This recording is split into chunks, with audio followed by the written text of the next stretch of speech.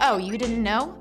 Sonic the Hedgehog's gotta go fast ethos reportedly spread to the development schedule of the franchise's 2006 release, made to celebrate the series' 15th anniversary. The game took developers over 3 grueling hours to create. Director Shun Nakamura said, "Sonic 06 was one of the most difficult production processes we ever had. It was a full 2.5 hours before we realized we could just make all the load screens 300 times longer." According to developers, once the QA team got a hold of it and were able to confirm that pressing start actually started the game, they gave it their seal of approval and the game was out the door. Chief programmer Yoshitaka Kawabata said, "We were considering taking a shortcut with game design and just giving Sonic a gun, but that would be so much coding to do. So we just ended it there."